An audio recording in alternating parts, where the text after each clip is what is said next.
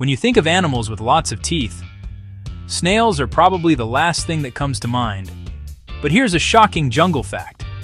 Some snails have up to 25,000 tiny teeth. Yes, more teeth than sharks, more than crocodiles. Hidden inside a mouth smaller than a grain of rice. So how is this possible? Snails don't have teeth like mammals. Instead, they use a special tongue-like organ called a radula.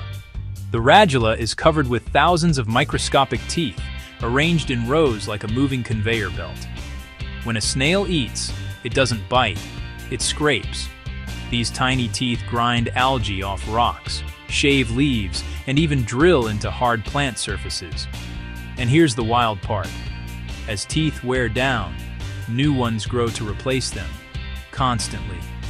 Some snail species have only a few thousand teeth, but others can carry 20,000 to 25,000 at one time. That makes the snail one of the most heavily armed eaters in nature, even though it looks slow and harmless. Scientists study snail teeth because they are incredibly strong, sometimes harder than steel at a microscopic level, thanks to natural minerals inside them. Imagine that, a tiny jungle snail with a mouth full of invisible super teeth. Nature loves surprises.